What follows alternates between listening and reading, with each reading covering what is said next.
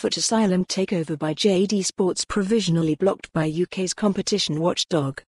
JD Sports' attempted takeover of Footasylum could result in customers being worse off, with younger shoppers and students particularly hard hit, according to the UK's competition watchdog. The Competition and Markets Authority, CMA, has said its provisional ruling is to block the deal, which could see JD Sports forced to sell the business.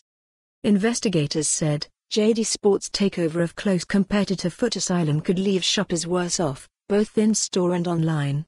After its initial Phase 1 review raised potential competition concerns, the Competition and Markets Authority's (CMA) in-depth Phase 2 investigation has provisionally found that the deal substantially lessens competition nationally. The CMA added that there could be fewer discounts, lower quality customer service and less choice in stores and online. Explaining its reasoning, the watchdog added that the sports clothing and footwear market in the UK stood at £5 billion in 2018, and is growing. But with the two rivals merging, shoppers could be stung. The CMA's provisional decision is fundamentally flawed and demonstrates a complete misunderstanding of our market to an alarming extent, given its 6-month review.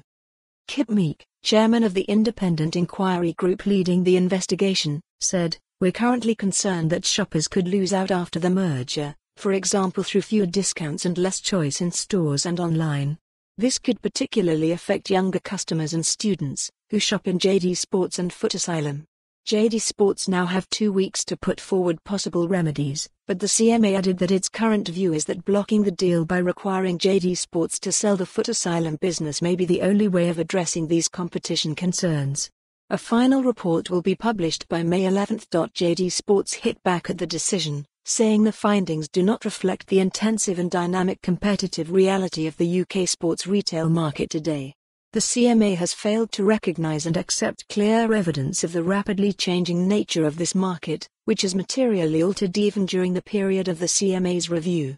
Peter Cowgill, executive chairman of JD Sports, said, "The CMA's provisional decision is fundamentally flawed and demonstrates a complete misunderstanding of our market to an alarming extent, given its 6-month review. The competitive landscape described by the CMA as one which neither I, nor any experienced sector analyst, would recognise. Just take a walk down any major UK high street or search for Nike or Adidas trainers on Google and you can see for yourself how competitive this marketplace really is." For more on this story, visit the news article link.